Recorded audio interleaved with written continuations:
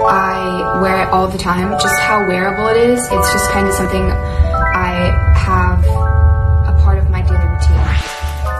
Hi everyone. Today's topic is going to be fragrance. My favorite fragrance ever is the Ralph Lauren Romance fragrance.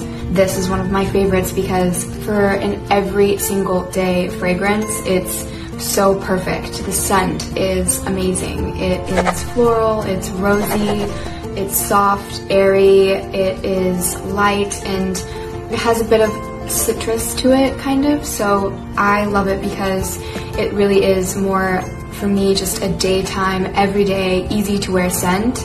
And I wear it all the time. I have no specific time when I wear it. It's just kind of something I have a part of my daily routine. So the tips on how to apply it, for me, what I do is a spritz on the wrist, and I rub it like this, and then one there, like that, just so that it's light and there's not too much, it's not overpowering you.